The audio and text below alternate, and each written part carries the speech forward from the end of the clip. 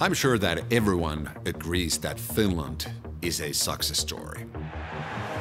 The way we have integrated human values and know-how with technology have made Finland into one of the happiest, most stable and equal countries in the world. One of the major factors in this development to a welfare state was technological innovation. Likewise, the Millennium Technology Prize partners are all forerunners, strongly committed to innovation, research, and product and service development. Let's find out what these leaders are thinking about technology, innovation, and the future.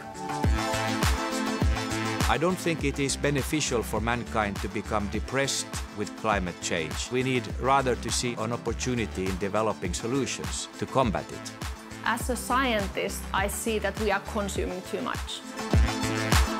I like to ask question, is a company's product a problem or solution? You'll be interacting with it in real time in every vehicle, in every process, in every good you consume. You'll be interacting with the industrial internet. We need to not only improve the production of energy, but also reduce the amount of energy we use.